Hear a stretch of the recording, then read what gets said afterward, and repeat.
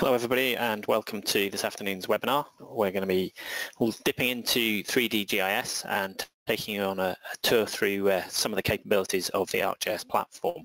For this afternoon's session we've got three speakers. So I'm the warm-up act, so I'm Alistair Hind. I work at Esri UK and I'm the technical pre-sales lead on 3D GIS.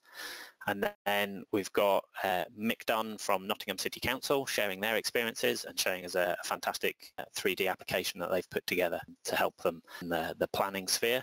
And then finishing the trio is Elliot Hartley from Garsdale Design, and he's going to be talking about primarily about City Engine. So let's get cracking.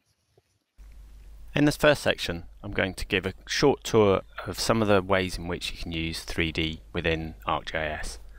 But before we start moving into that, we're actually going to start with a 2D map, and I want to use this just to think a little bit about why we would use 3D in GIS.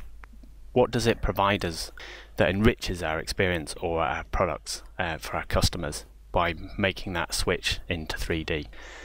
And it's the same principles as we apply to working in 2D. So GIS allows us to understand the spatial relationships between things, and working in 3D can enhance that understanding and provide new insights and new analysis capabilities. But GIS is also about creating maps to present data and information to an end user group. And that's where I want to start, is just by thinking about how 3D can enhance that communication aspect of the work that we do. So I'm going to bring in a layer from the Living Atlas, and I'm going to use the RSPB bird reserve layer.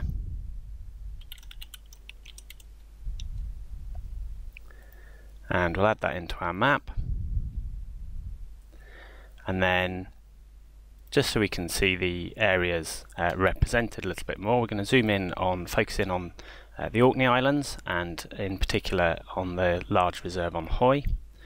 So if we change the symbology slightly, we can see the extent of the reserve, and we can also see some underlying information about that part of Hoy. So by stepping in, we shift over to some OS mapping. So this is the very familiar 1 to 50k maps. This is a map style that quite a lot of the members of the public are familiar with, and it does provide information both about the kind of the features such as roads and the land extent, but also obviously provides information about the topography of the area.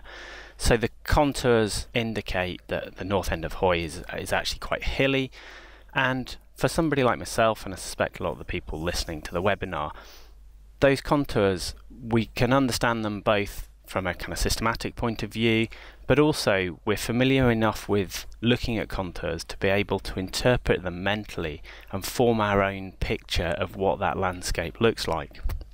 But we have to think about whether that's true of our end users, and even if they are able to do it, is it an extra kind of bit of work that we're putting them through to get the information across that we really want to provide? So if our aim is actually just to give people a sense of what that area of Hoy is like, and give them a sense of what they'll encounter if they visit the bird reserve, we can make use of 3D. So here we've moved over into a web scene, and if we now return to focusing on that particular area, we can see the terrain in Hoy. We're using the imagery to kind of give that real world experience as well. And so people get a very immediate sense of what that landscape's like, and the dominance of Ward Hill in the centre here with the glens running either side of it. So it gives people a much more immediate experience of what the terrain is like. And if we're working with web scenes, one of the other things that we can do to help our audience is to make use of the slides. So on the right hand side here, we can choose a view, a key view, and capture a slide. We'll call this one Ward Hill South. And we can then use these slides to allow people to move easily around the view. So we can focus in on the cliffs on the northwest side of Hoy, and as well as moving around the site that we're interested in, we can also use it to take people on a journey across a series of sites. So there's a number of reserves in Hoy, so we can give people the opportunity to move through that landscape in a guided, controlled manner. So slides can be a very useful navigational option.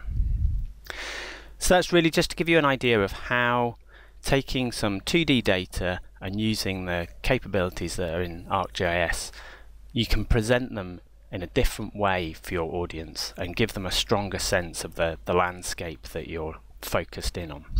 We're now going to step into ArcGIS Pro. And here we're looking at some data for deer counts in Scotland, and these have been aggregated, and the spatial pattern is presented using a simple colour scale for the values, with red being high, yellow low. But again, still working with 2D data, we can make use of the 3D capabilities to create a different kind of view of that data. So if we make our layer a 3D layer and use the extrusion option here, we're extruding based on the count values. We can then create something that has quite a different look to it and provide our users with a different view that may for them be easier to connect with and easier to understand those numeric differences across the area. And it also provides a different kind of impact to the maps that we're creating as well.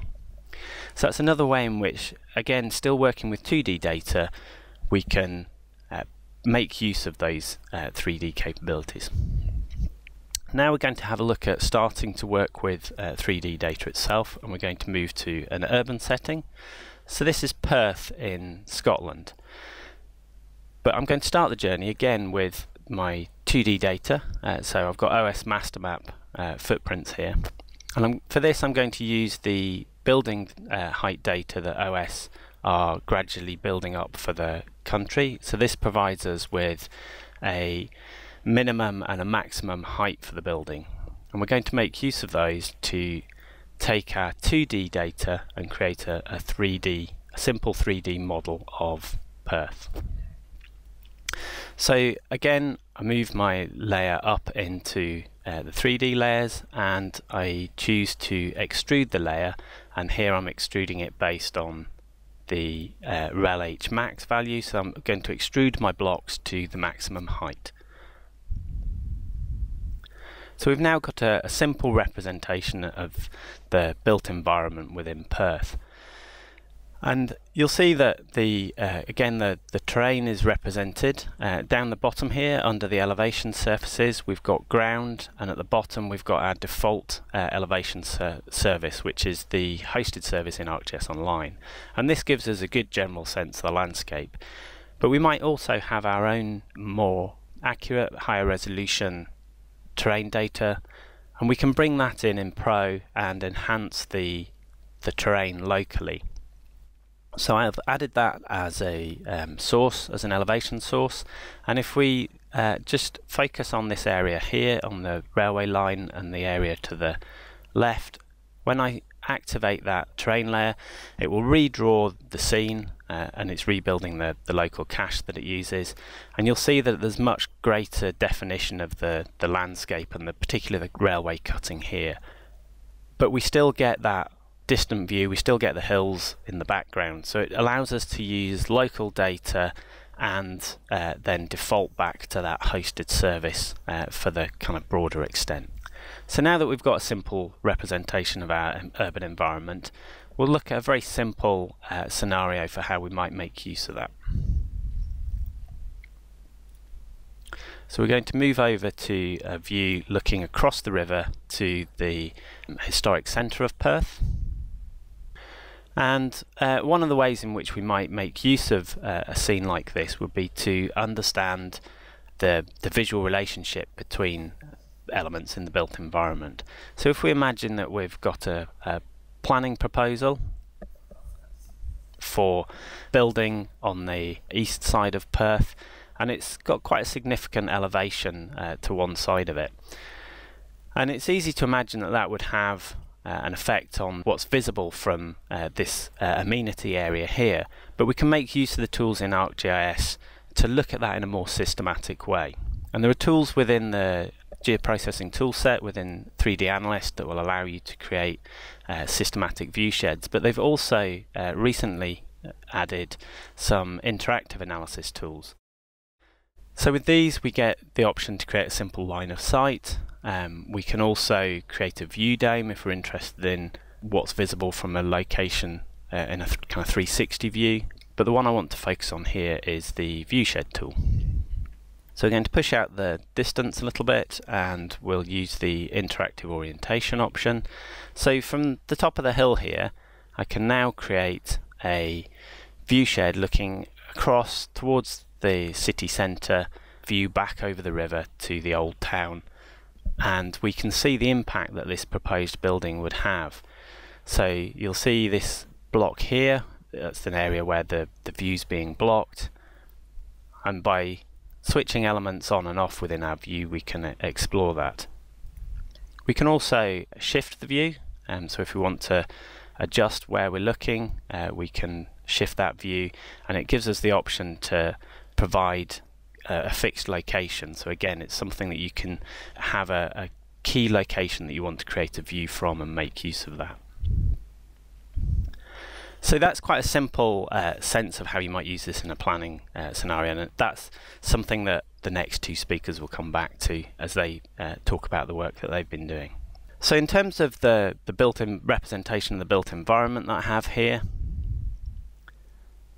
we've got a simple representation of our initial proposal was using a multi-patch, which is the three-dimensional object in ArcGIS, but we might also have more detailed models available. So we can load in data from things like SketchUp and other building models, but also one of the recent bits of functionality was the ability to load Revit files directly. So this is part of the ongoing work between Esri and Autodesk as part of their strategic partnership to make it easier to work with data from the two systems and use them in the complementary world of the other company's system. So here we've loaded in a Revit file, and this is reading directly from the Revit file, so there's no conversion of the data, and it allows us to take a relatively detailed building model and look at it within its geographic context and understand how it would fit within that wider landscape. And we can also represent landscape changes themselves, so again making use of the option to provide alternative terrains. You'll see at the moment this building is gradually disappearing into the hillside, but in the actual development there would be some re-landscaping, so we can bring that in and see how that sits within the view as well. And then that Revit file, as well as being able to view it within the desktop environment, is also something that we can publish out to a web scene, and I'll come back to that in a minute. But before we leave Pro, one of the other things that I just wanted to touch on briefly was the options for working with multi-patches. So at the moment these buildings are a simple extrusion, so it's a visual representation that's three-dimensional. They're not true three-dimensional objects yet. So the next thing that we would do would be to use 3D Analyst to convert these to multi-patch features. And just before we do, I'd like to draw your attention to this large building that dominates the centre of Perth. This is actually a church. If we look from the top, you can get a sense of the shape, and it's got the kind of architectural. Sorry, the I've forgotten what they're called, so I'll cut that. And at the moment, using a simple extrusion, that's clearly a misrepresentation of the shape of the building. So one of the things that we can do by converting it to a multi-patch feature is to actually start to make changes and start to make adjustments to those what are now three-dimensional objects. So here I've pushed the elevation of the main body of the church back down to a more realistic height and giving us a simple representation of the tower. So we have another church here, and I was just going to use this to illustrate how that works. So if I go into the editing options and I choose to modify the vertices and select my feature, and you'll see I've already split off the tower end of the church as a separate face, and I'll show you how that's done in a second. And this then gives me handles on both faces which I can use to adjust the height of that whole element. So I can push down the body of the church, and then this church actually has a pitched roof. So the next thing I'm going to do is to split the church body surface. So there's a simple tool that allows you to divide the surfaces of the multi-patch up, and so that you can start to edit the individual elements, which is how I split out the tower at the beginning. And then I can now drag up the handle for the intervening boundary, and it will create me a pitched roof. So in a relatively easy process, we can start to make some adjustments to our simple block models to create something that's more representative. There are other ways of achieving that same thing as well. There's a few different options, and there's also the option to bring in models from other packages as well. So I mentioned that we were going to finish by looking at sharing this up into a web environment. So if we go back into ArcGIS Online, this is the set of building blocks for Perth published up into a scene, and this time I've chosen to symbolize them based on attribution within the multi-patch. So a multi-patch can, like any other GIS object, can hold attribution, and we can use that as part of symbolizing that layer. So here it's a simple representation of some key buildings. So we've got the station, the hospital, and also some education buildings. So using the site theme, we've picked those out in a different colour, just to help people reference key elements within the landscape. And then the last thing that we're going to look at before I hand on to Mick is to look at that Revit file again. So I mentioned that having brought a Revit model into ArcGIS Pro, you can then share that up into a web scene, and this is a great way of opening up data that can be difficult for people to access and make it much more readily accessible, but also still looking at it within that wider geographic context. So you'll notice on the right here, those of you that are familiar with the scene viewer options, that because I've got a Revit model which I've packaged as a building layer included in my scene, I have access to this building explorer, and this lets me view that building and its structure in a similar way to the way it's structured within the Revit model. So we have these themes of architectural, structural and electrical, and we can choose what elements within the model we want to be able to see at any one time.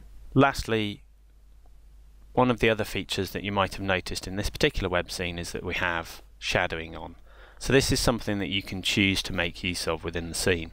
So it's been a very brief tour. One of the things that I'm aware that I haven't had a chance to talk about is point clouds, but hopefully it's given you a sense of some of the ways that you can start to use 3D within the GIS. And I'm now going to hand on to Mick. Good afternoon, as it says on tin, I'm Mick Dunn. I manage Geographical Information Services here at Nottingham City Council.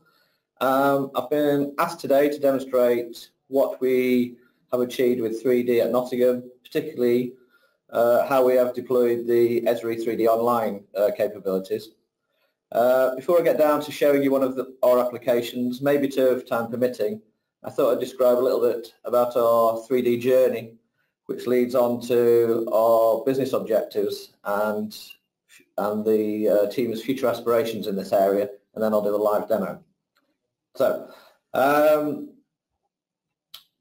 having established so much in a traditional 2D GIS environment, we've had a kind of a long-standing aspiration to create an intelligent 3D city model here at Nottingham based upon what we've achieved in a 2D environment. We're not new to 3D modelling. We've been working in this area with 3D digital modelling for about 10 years, but in a limited capacity, particularly associated with occasional design and visual illustrations. There has previously been little or no integration with the corporate GIS processes.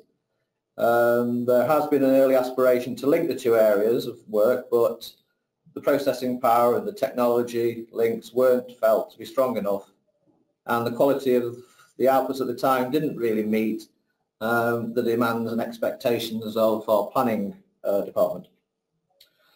I think these things have changed over more recent years. I'm sure we all see that there's been significant advances in technology, particularly processing power, associated 3D software, and the availability and affordability of 3D data. We also see utilisation and awareness of digital 3D modelling has generally increased. The advent of online design software, whether it's your kitchen or your garden, or gaming software, etc. I guess in a way not too dissimilar to how 3D mapping has now become commonplace. Things started to change at the council. Demand for 3D modelling started to change significantly about 2 years ago in order to support, when we were looking to support our urban design team. They started to use it to assess large-scale city centre developments. And what they wanted to do is evaluate planning schemes as they proceed through the planning process. The main function of the model was to assess key viewing corridors and vistas to inform permitted development consultations with developers, similar to kind of the functionality that Alistair was just showing in Art Pro. The business use has now expanded and progressed to the point where developers of major development schemes are now encouraged and requested to submit 3D building proposals so that we can incorporate them into our 3D digital city model. When I say 3D city model, it's a detailed model, and I'll show you a little snapshot of that in a minute. The reason for this is to support, the reason why we're doing this is to support the planning pre-application discussion process prior to the planning applications being submitted. This approach has been running now for about a year and a half, has been welcomed by developers and city planners, and it has led to quicker and more efficient and effective planning process. Because it is now part of a key business process, awareness and interest of the potential capabilities has also increased within the organisation, because more of our staff are aware of it, our senior managers and our councillors. This increased demand from the business, however, has presented a number of challenges, particularly when we're dealing with a detailed kind of architectural 3D model, because that model is stuck on a single PC and accessible and controllable by really a single individual. So that's an example of what I'm talking about. That's a snapshot of what our architectural 3D environment looks like. So very fine detailed buildings across the city centre. So that increased business use, that landlocking of the tool, the kind of reliance on that individual led to a number of business objectives from our planners. Basically, that was to improve the portability of the 3D modelling capabilities so that it could support the pre-application process better, to unlock some of the functionality that is available, particularly in terms of visualisations and assessments, putting that in the hands of our planners and urban designers, looking to align our GIS data management processes with the 3D modelling processes, and to give consideration to business continuity. Now that it's tied into a business process, we can't have it on one PC and one individual. Our team aspirations are build apps, basically to develop robust, user-friendly apps that look great and perform equally as well, both for the public and internally. But it's important to have efficient integrated workflow processes. We really need to establish integrated workflow processes between our 3D design software, which is mainly SketchUp. We're giving consideration to possibly including BIM software, but it must align with our GIS, corporate GIS processes, and using Able, we've got to kind of align it with those processes as well. So it's essential to our efficient and effective data management processes in all of this. The example I'm going to show you in a minute is around promoting development sites, but our aspiration, another one of our aspirations or goals is to kind of use this technology to support engagement and collaboration activities of the council. So that would be associated with not just physical things but social aspects of the city as well. And last but not least, we don't want just a visualization tool. We want a rich, intelligent city model. That's what our aspiration is. So the first thing I'm going to show you is, well, our most recent development has been to create a mobile solution to promote city regeneration activities. And basically to stimulate further interest and highlight opportunities to investors and developers into the city. At the moment, our clients for this pocket application are some of our senior directors and council leader who are all involved in city developments. So the application was commissioned basically to support their discussions at MIPIM next week, which is basically an international property event which they're occurring to promote the city and its opportunities. The site I'm about to demonstrate utilises Esri JavaScript API. We've utilised the version 4 of the API to enhance and modify one of Esri's default templates. You know that you get a range of templates with this package. The template was a good starting point, but it didn't fully support the requirements of the business. So I'm lucky to have technical developers in my team, so they've worked hard to adjust that. The base maps 3D model all held at Eagle for performance reasons for this particular application. So, what does it look like?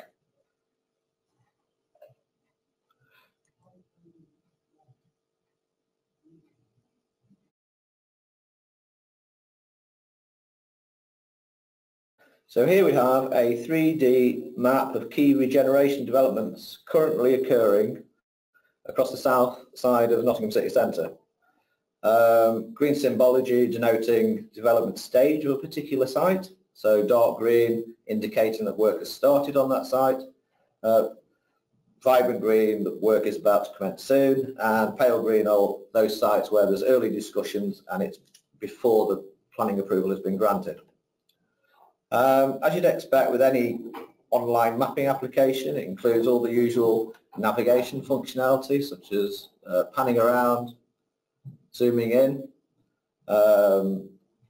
which you can do with a mouse, or if you've got a touchscreen device, which those clients I mentioned earlier will all have when they're having those discussions.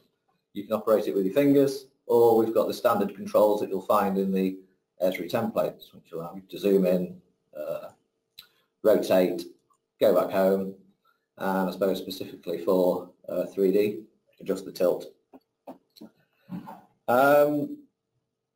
So besides that, what else does it do? We've built it so that you can change and add various layers. So if I click on this, I won't because of performance issues on my laptop at the moment.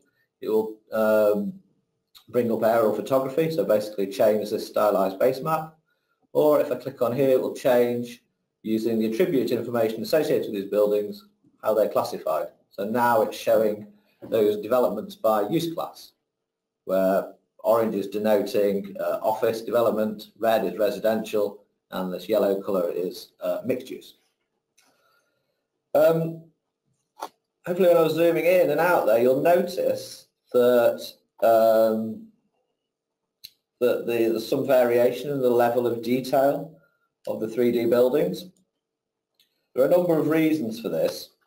Basically, there's a mixture there, basically to enhance navigation, so people can navigate around, so they're familiar with particular areas of the city, to put things into context, but also, well, not least really, performance. Given this app is to be used on a mobile device during a conversation, performance for this particular application has been a major consideration and in some respects a major constraint. The biggest consideration in respect to the level of detail in the data. So the more detailed data, you're going to get a performance hit essentially. So we've basically designed a 3D building layer that blends high high detailed architectural level buildings. So you can see the city station being one of those, and our tram bridge. I'll show you some other examples. And those that know Nottingham, this is the Market Square and the council building. So you can see there's quite a lot of detail on there. So that's come from that detailed 3D model that I showed earlier. For our development sites, what we've done is created massing blocks, so simplifying the architectural design. And for the rest of it, we've basically used master map polygons. So the architectural buildings from BIM or similar software are extremely detailed and can include design elements of buildings that are not needed or desirable in this type of application and cause a major performance issue. I mean, these models would include the rooms, the stairs, even down to doorknobs. So lots of data, as you can probably imagine. So this is one of the reasons why we chose to represent principally iconic buildings, as we describe them, in this manner. In terms of master map, creating a 3D world from master map and building heights is a less complex and significantly faster process, but not without its problems too. Just using master map, polygons and building heights would not have supported our business need in this case, because we needed something that was highly visual. Traditional 2D, as we found at the moment, doesn't translate an acceptable 3D world. There's quite a bit of adjustment, depending on your business need, obviously, but when you're talking about developments and people want the detail, it's not going to work. So the last thing I just wanted to show you on this is it isn't just a visualization tool, it is an information tool. So if you click on a particular site, it will bring up information pertinent to that site. Oh.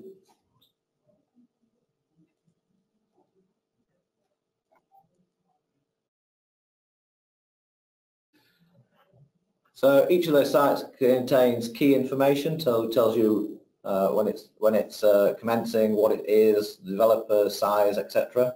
So we can add as much attribute information as we choose, or we can provide links. So here we've linked to our planning system. So if it has passed the planning process, basically it will link through to our planning system, and now you can go and get the full planning history and documents, etc. So it provides a link. Given the audience today, I've introduced this application from a mapping professional's perspective, but that's not how it's intended to work or how we expect our senior colleagues to use it. We intend them to use it through this kind of storybook idea.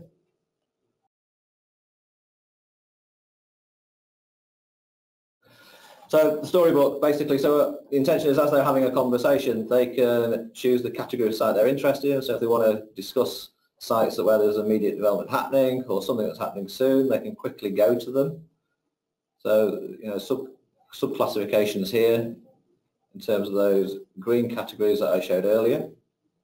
And we've seen that as they have a conversation about this particular development, they can now see it in context in this 3D environment, which they love. And what it allows them to do is also, whilst they're talking to us about particularly this site, they can then click on the map and it will then bring up information to that other site. So it allows information to be discussed in context and visualized, and you've got a lot of information associated with it. That's all I wanted to kind of talk about on that particular application. I know I'm short of time. I just wanted to show you one other application that is a prototype, just to show you one in more detail with a little bit more functionality. This is for internal purposes only, and at the moment it is still in prototype. Our energy has been focused on that Pocket app for our managers. So very similar approach in terms of a customized template.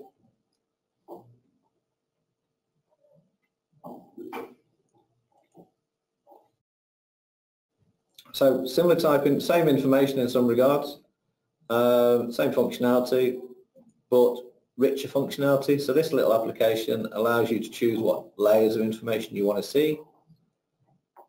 The reason I wanted to open it up was a couple of things. One is to show you the level of detail, more so in relation to those master map polygons.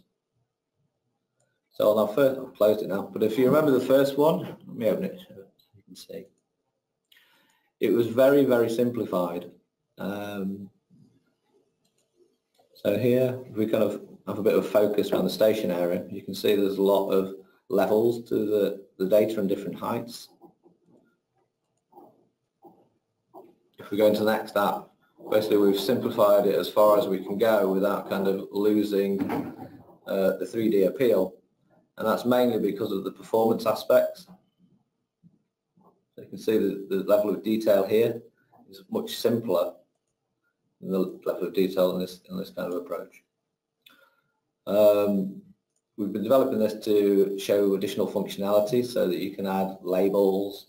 And the nifty thing that I like is being able to bring in those proposals and allowing the user to actually switch them on and off as they choose.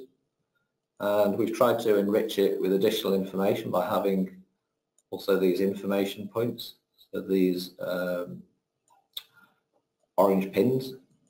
And if you click on one of those, you're either going to get a video about a particular site, or you can get a URL link. And what this links to is that a video of that detailed city model that I was describing. So that's all I wanted to show you on that. Just to highlight perhaps a few key considerations if you're getting involved in this. One is be pretty sure about what your business use is. Which goes without saying, but sometimes we kind of get carried away with things. A big thing when we were developing this application was thinking about the devices. So there's a plethora of devices now available, and it will perform very, very differently depending on the device that's used. Performance is essential for us. I mean, it's great these things look good, but if they don't perform, it's just not going to go anywhere. So that's why a lot of effort went into processing that data and making sure that we could display the best 3D information that we could, but making sure that it performed really well. Getting the right level of detail is, I think, essential if you want to sell this stuff. And don't forget about your data management processes. Thank you for listening. That's all from me, and I'll hand over to the next presenter. My name is Elliot Hartley, and I'm Managing Director of Garsdale Design, a professional 3D geodesign consultancy based here in the Yorkshire Dales National Park and Cumbria. In this section of the webinar, I give a brief overview of what City Engine is and where it's being used, and then give you a simple demo walkthrough using City Engine and ArcGIS Pro. I will conclude this demo with a brief overview of what to expect in the upcoming 2019 release of City Engine. Primarily, City Engine is a 3D procedural modelling application. 3D geometries are created with lines of code rather than a typical 3D modelling application workflows such as SketchUp, which require a click and drag approach. It's a versatile standalone 3D modelling application for urban environments. And it's being used in a surprising range of industries: urban planning, city and local government, architecture, geospatial, real estate, entertainment and the military. Today's demo is a simple workflow from ArcGIS Pro to City Engine and back again, plus some export options. In a lot of our projects, workflows are modified depending on the task at hand. What's on screen now is a typical workflow where we're using AutoCAD, ArcGIS Pro as well as other GIS products and City Engine to produce a range of products from the printed page to things like game environments and online GIS environments. Today's demo is a simple workflow from ArcGIS Pro to City Engine and back again, plus some export options.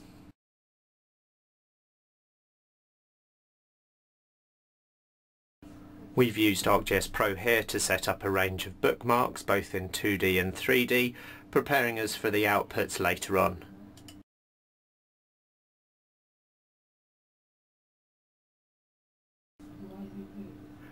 And now we'll load up CityEngine, and we've imported here from the FileGeo database that we created in ArcGIS Pro the data sets and organised neatly into layers on the left here. You can see the planning areas, and I've used a rule to describe them as the purple, similar to the symbology we have in ArcGIS Pro. And then I've brought in the existing 3D buildings of Birmingham, and you can see now that looks nice, and we've used the Get Map Data tool to bring in some base map data, either satellite imagery or something from ArcGIS Online's base map selection.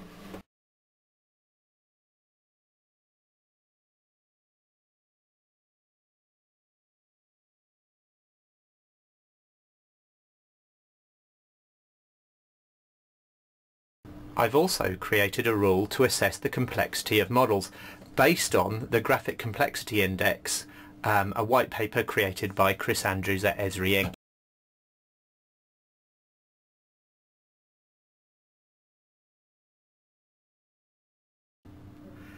Over here is a good example. Some models are more complex than others.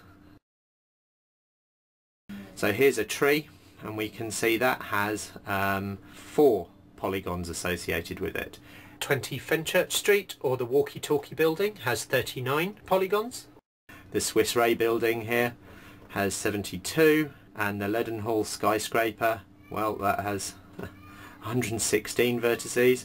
This diagrammatic tree, 160. A nice detailed tree model. This has 1,651 polygons. And this person or giant, 265 polygons.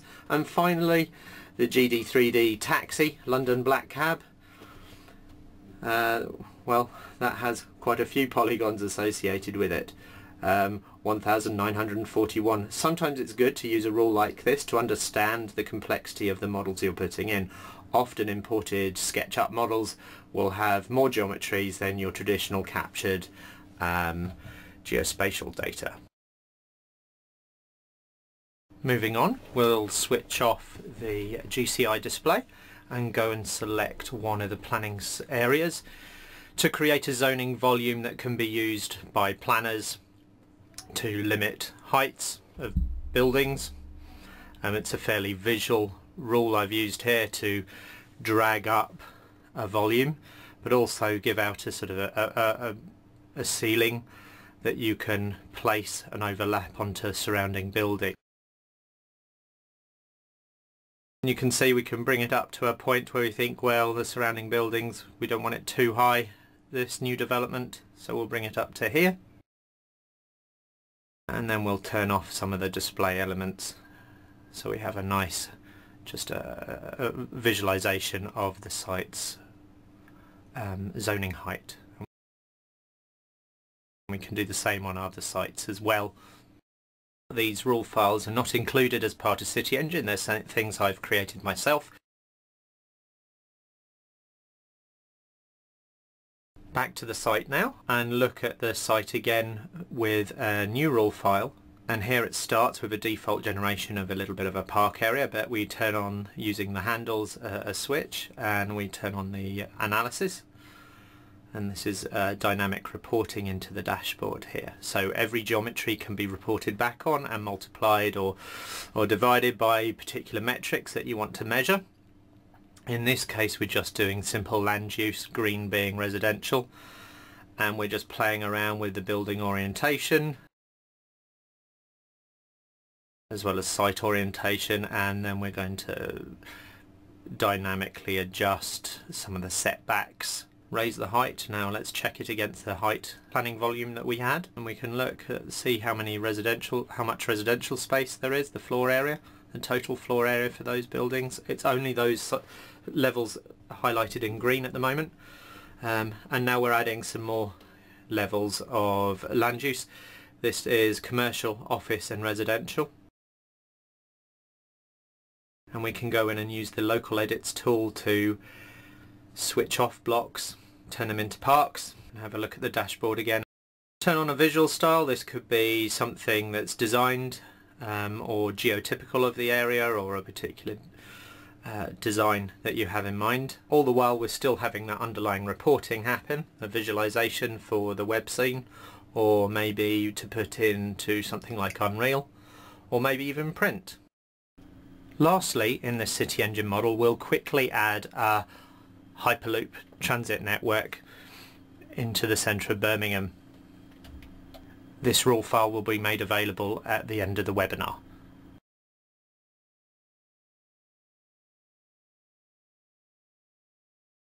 Did you know City Engine has some viewshed creation tools that you can use to dynamically view the impact of your proposal or scenario on a particular urban area?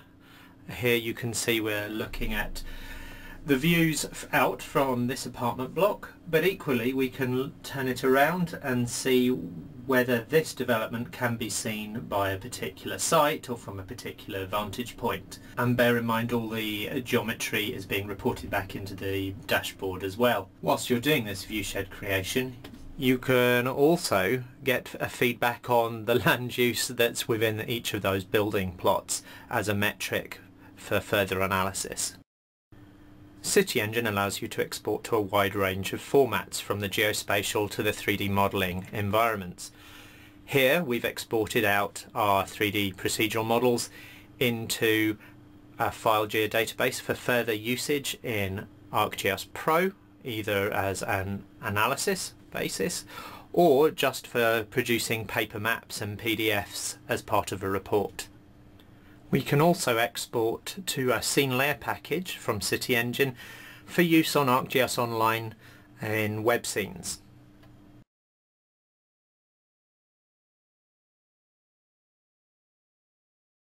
We can export City Engine to a physical model, a 3D printable model. This I tend to use a combination of SketchUp and Cura from Ultimaker.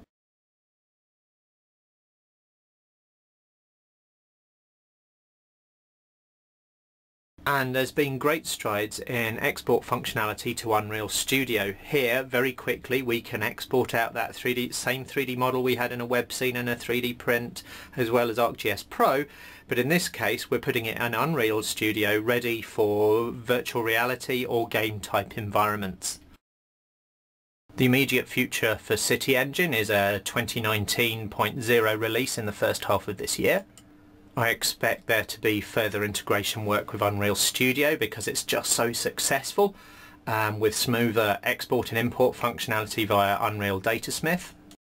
The recent announcement of ArcGIS Urban suggests an interesting path for City Engine with deeper integration with ArcGIS Online and in particular ArcGIS Urban. And then I'm seeing a wider move for the use of procedural technology for a variety of solutions. For example, in the property technology sector, we have a client called Faster Property who are integrating some of the procedural technologies into their workflows.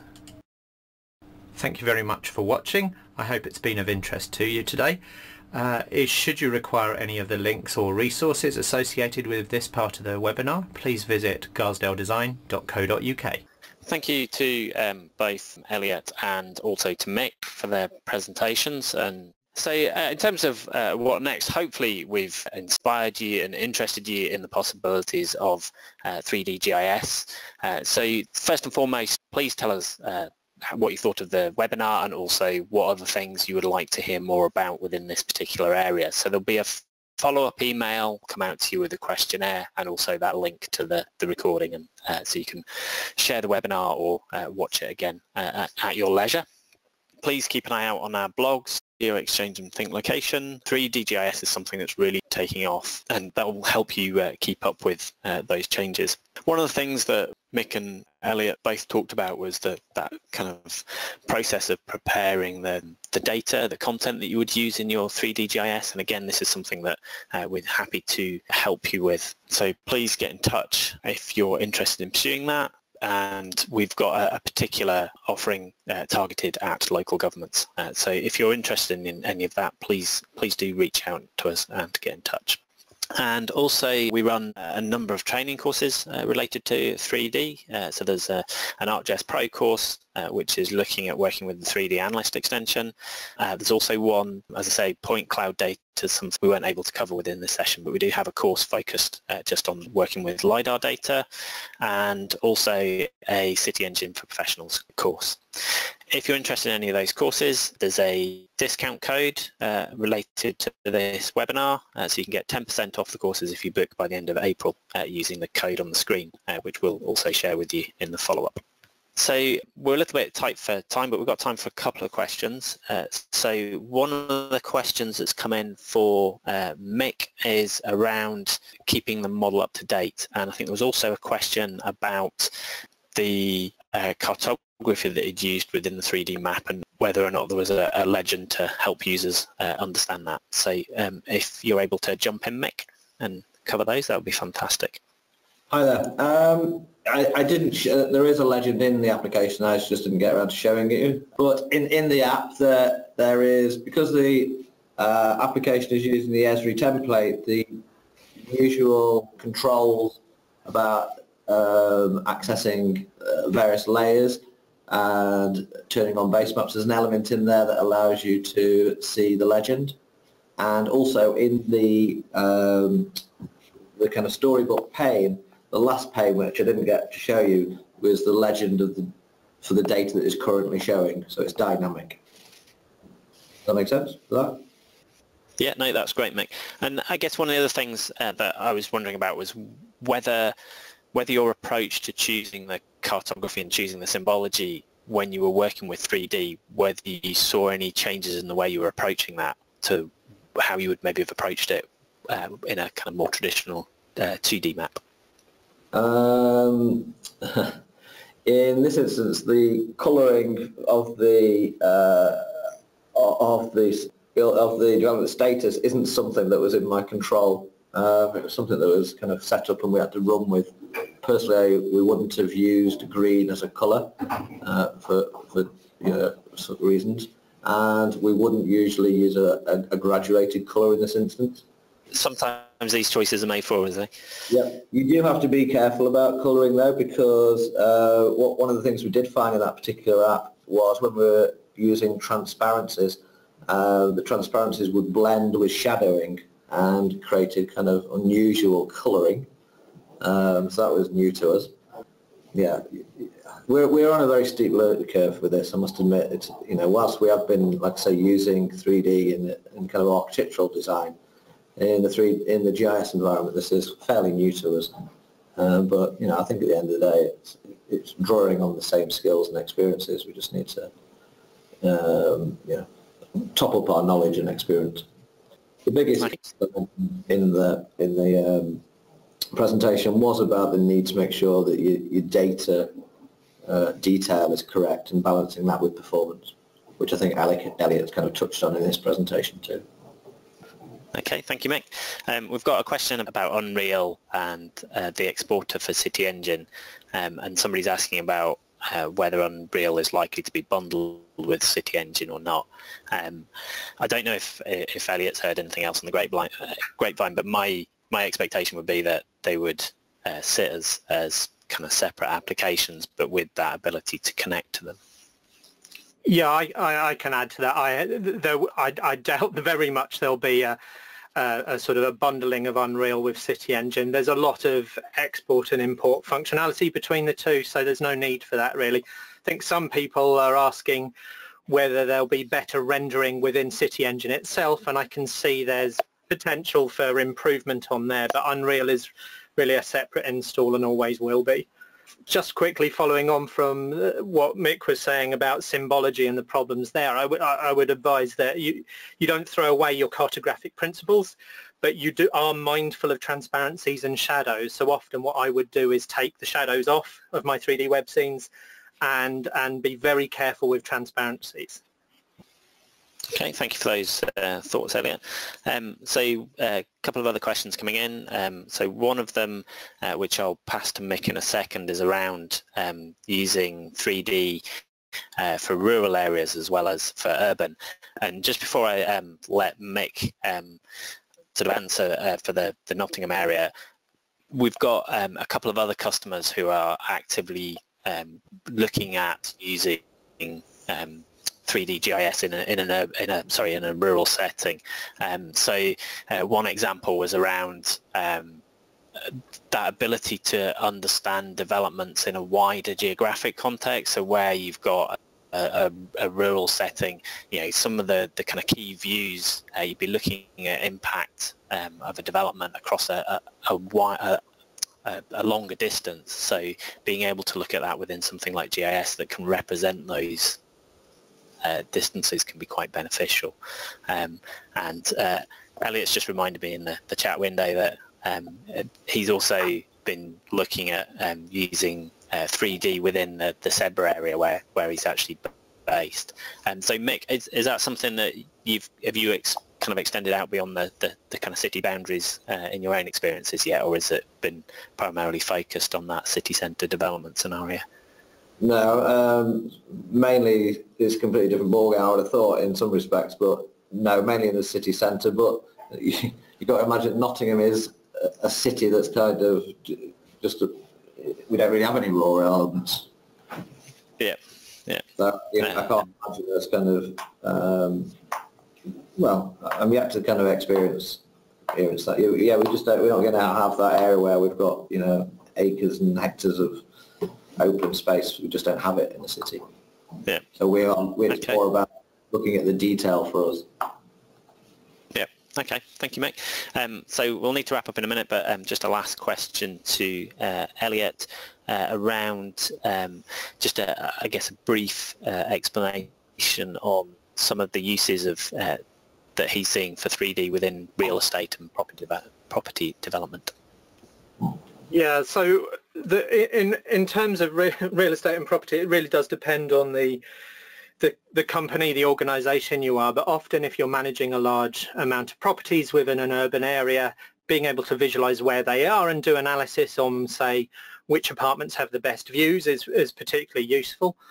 But also identification of sites. We've seen that in the Nottingham City example, where actually being able to see in context proposals as well as properties really helps people focus their minds on potential areas of investment or opportunity. So it's pretty useful. Okay, thank you. And we'll need to wrap up now, but as I said before, please do keep an eye out for information on our blogs, but also on the social media channels as well. And there are some exciting developments on the way. 3D has been a kind of a key development area for the ArcGIS platform over the last couple of years, and myself, Mick and Elliot will have experienced the change in terms of the capability, but also, as Elliot mentioned, there's some big new developments coming, so ArcGIS Urban and ArcGIS and Indoors, so do please keep an eye out for those. And so just finish by thanking both Mick and Elliot again for their time and for sharing their experiences, and also thank you for listening in. I hope you found it a useful webinar.